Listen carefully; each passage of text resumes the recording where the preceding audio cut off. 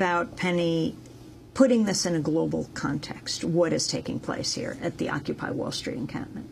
Well, what I found fascinating being at Wall Street is how similar it is to protests that I've seen in London over the past 6 months. And I've talked to activists from Spain and elsewhere who've said that this is exactly the same thing, just a slight cultural differences, but it's exactly the same open space, non-hierarchical leadership structure, your free kitchens, your welcoming atmosphere.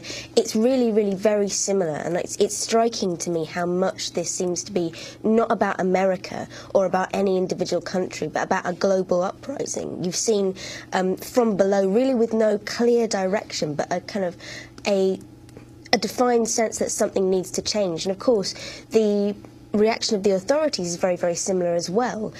Kettling became more well known when it was used in London over the winter, and it really is a form of collective punishment. When it was used in the mass student protests outside the Houses of Parliament and in Whitehall in December and November, those were thousands and thousands of young people, many of whom were taken out and arrested, some of whom were targeted later.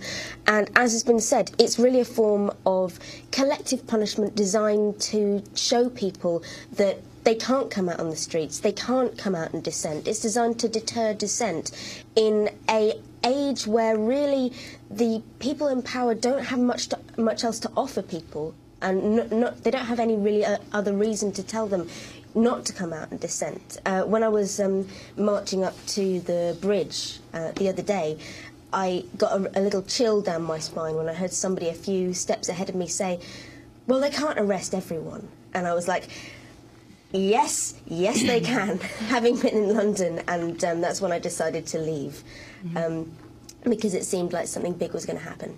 Can you talk more about the media coverage? The media coverage, again, I've seen something very similar to what happened in London and what's been happening in Britain, which is that there's been a lot of bias, a lot of writing off of these people as crusty hippies, students, people without jobs, which is really, really very untrue.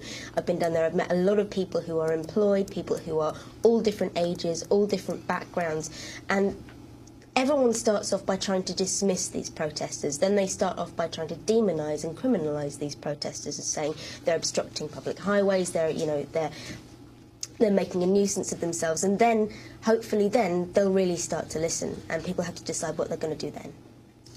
I wanted to raise this issue that we've just learned of J.P. Morgan Chase recently donating an unprecedented $4.6 million to the New York City Police Foundation.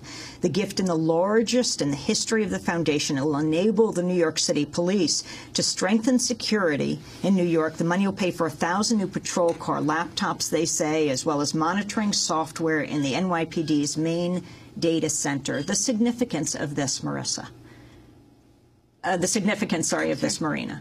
Oh, it's massive. I mean, this is something then, and ironically, too, just a little background, when the protesters, when Occupy Wall Street began, it was not at first going to occupy the Liberty Plaza. It was actually Chase Plaza. And preemptively, the police closed off that plaza, even though it was publicly announced and it was supposed to have public access. They closed it off to protesters. So that's a potential lawsuit there already.